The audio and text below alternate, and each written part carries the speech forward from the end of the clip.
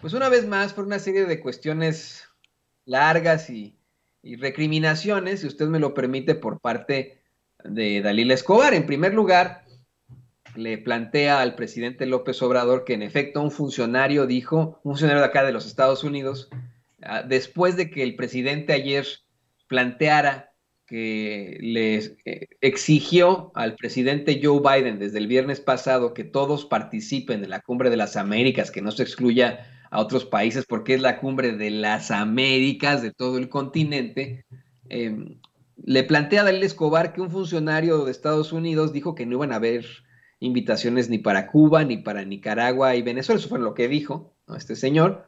Y el presidente dijo, pues no hay que adelantarse, porque con todo respeto, el planteamiento se lo hicieron al presidente Biden. Es decir, el presidente López Obrador dice, mire, yo hablé con el dueño del circo, no con los animales.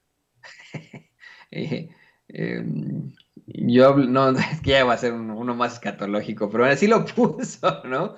Y dice, bueno, a ver, de todas formas, ayer salió, dice el presidente López Obrador, para Washington, D.C., eh, el canciller Marcelo Ebrard, y que le encargó, además de la agenda bilateral que existe entre México y Estados Unidos, que trate este tema, imagínense, ¿no?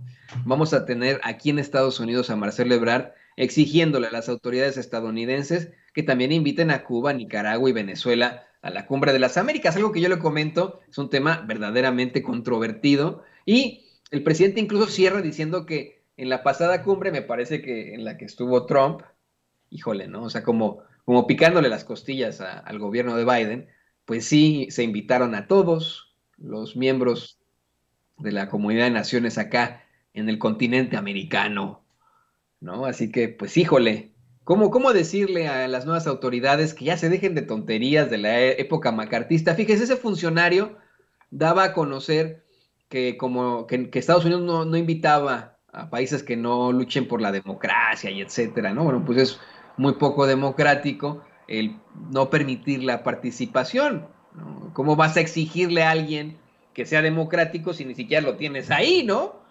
O sea, Estados Unidos podría tener la oportunidad de exigirle a Cuba, Nicaragua y Venezuela que sean democráticos.